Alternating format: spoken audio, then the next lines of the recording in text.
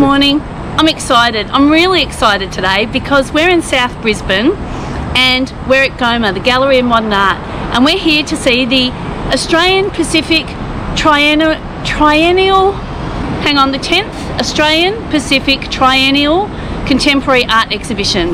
But it's much easier to call it AP10, and I can't wait.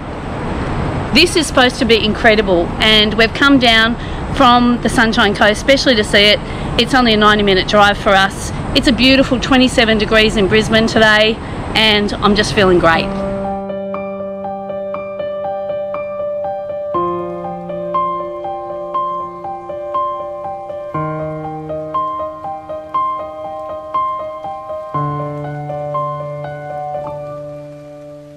In this piece of art, there are 395 vials of water from all over Australia, and they have a little digital display where you can look up to see every vial has water, and you can look to see where the water's from.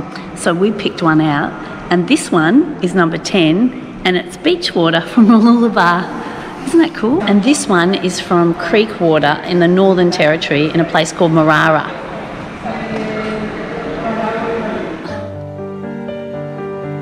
One is really sad. It's called Graduating Uneducated, and the artists are demonstrating how worthless a degree is in Myanmar in 2021. This piece by the artist I Made Journa works with reclaimed and repurposed objects. The piece is titled Kita 2021, and the artist collected pumice stones and coconut shells from beaches and forests in his home of Bali. This one is fascinating because the artist has been able to rip out little pieces of magazines and create all these different images of women. Just amazing.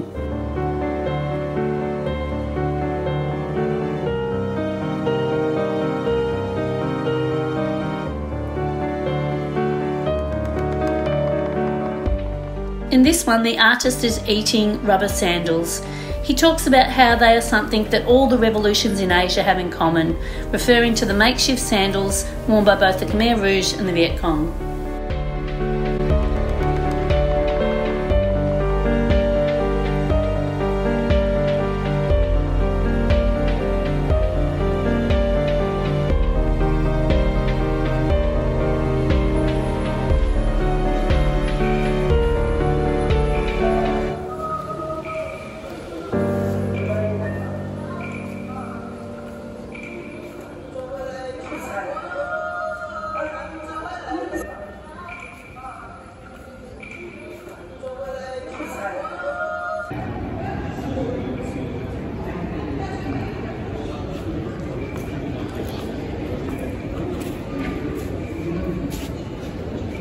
Look, Kuala Lumpur. Hello, Daryl at Wonder Eats. This work is by the Filipino artist Archie Oclos. The work is painted on rice sacks branded with the logos of the National Food Authority, the NFA, who have been implicated in numerous corruption and bribery scandals over the years. The people depicted in the work have become, in the artist's words, immigrants of their own nation, and they are shown escaping persecution and violence and trying to secure a stable future for themselves and their families.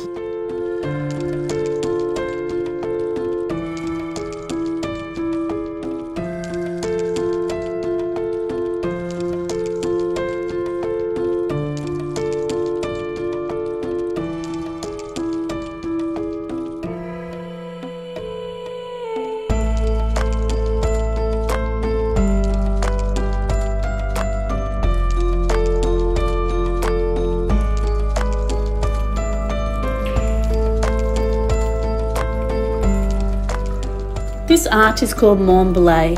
It means my ball in French. The artist is Svay Sarath, a Cambodian who carried this 2-metre wide, 80-kilogram silver sphere from Angkor near Siem Reap to Phnom Penh over 6 days at a distance of around 250 kilometres. Svay accepted food from strangers, slept under a tarpaulin and interacted with people along the way. This work acts as a metaphor for the weight of the traumatic history carried by so many Cambodians.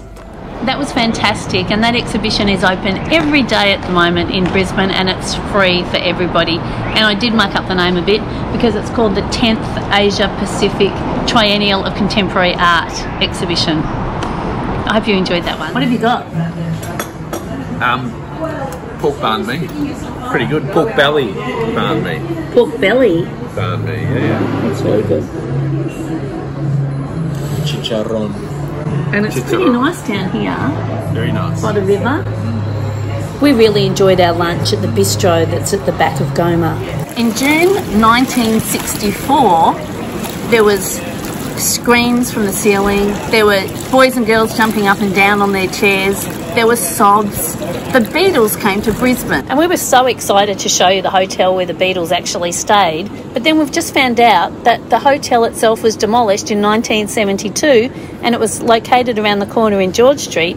And here we are now where the new Lennon's Hotel was built, and it's in Queen Street, and now it's called the Hyatt Regency. But it's a beautiful hotel and we've got a great view of the city mall. The Brisbane concert was quite controversial because the Sunday Truth reported that parliamentarians, airlines and oil companies helped themselves to the tickets before they were made available to the public. And a young man was charged for throwing eggs at the Beatles, and he later became a parliamentarian, and his name was Bob Catter.